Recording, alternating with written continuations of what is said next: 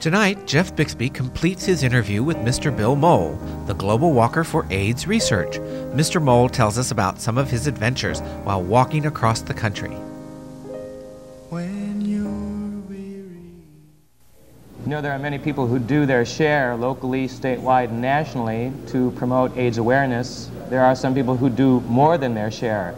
But with me today is a young man who is doing even beyond more than his fair share. Try walking about 25,000 miles around the world. Right. Bill Mole, welcome to Cincinnati and to Gay Cable Network. Thank you very much.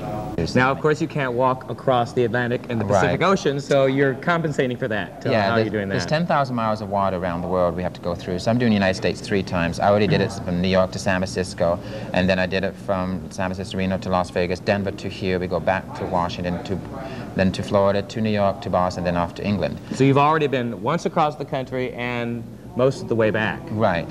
So, and I met a lot of interesting people. I lost 20 pounds. I'm 41 now. I met a lot of nice people, but I have some setbacks too, but we have a lot of good things that happen along the way. Yeah, along that later. You're in great spirits, you're very positive, aware, and that, of course, is 99% of keeping one's health together. And that's really good too, because I meet a lot of people who are tested positive, and they come up and thank me because a lot of people just seem to sit around and wait for something to happen to them. So it's nice to get out and meet with these people. You have decided to do something positive and to go forward and tend to worry about it and think about it, and that's a tribute. You had quite a warm welcome here in Cincinnati. Roger, bring that little, not even just Cincinnati, but we have a number of proclamations here that have been put in a frame. Here is one signed by Mayor Charles Lucan himself, proclaiming Bill Mole and World Health Organization Global Walk for AIDS Research Day. That might be not special for you, but I think it is for all Cincinnatians.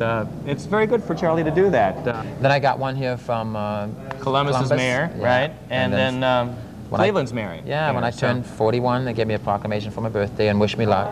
That's great. And then we got a nice article in today's paper. There's only one mistake in today's paper because they said we robbed twice with money, but it was actually our belongings. It's just belongings? Yeah. Thank you, Roger. Thank you. I was going to talk about the highs and the lows. I mean, you were robbed twice of some belongings. Right. Well, in New York, when we first started, we got robbed of our video equipment in New York, and then we got robbed in Denver, 5 bags and all my personal belongings, even our video, some of our videos and our computer printout as well. So all the contacts we had was lost. So you depend very much on the cities that you get to get support and to go into the city, have everything basically set by somebody within the city, drumming up the stuff. We go to some places and we get some accusations that we've there was a little bit of controversy, where, in Wichita or Kansas City? Yeah, in Wichita. Actually, it was Kansas City, Missouri, because they made a mistake on one of the posts and said AMFR instead of the World Health Organization. Somebody went and phoned up the detective to have me arrested for fraud, and they found it was a mistake by the bar. They called AMFAR to ask if you were doing this, and they said no. And so the bar owners apologized to this fella. Well, you got a letter from Elizabeth Taylor, too. Yeah, right. That keeps me going. When I felt like giving up, like sometime the last few days, I felt like it because some of the bad things. Tell them about the letter. I mean, it came when? It came in January, '88, and she's wishing me luck. And actually, I have it here, and it's really great. And it tells me if it's people like us that keep things going. And I keep reading it every time I feel like giving up, and it keeps me going. And then I got to meet Sonny Bono, the mayor of Palm Springs. And he's actually shorter than the pitch. He's standing on the steps. And really nice fella. And we got to meet a lot of interesting people along the country. We got about 22 proclamations altogether so far. Met with the mayor of Atlanta.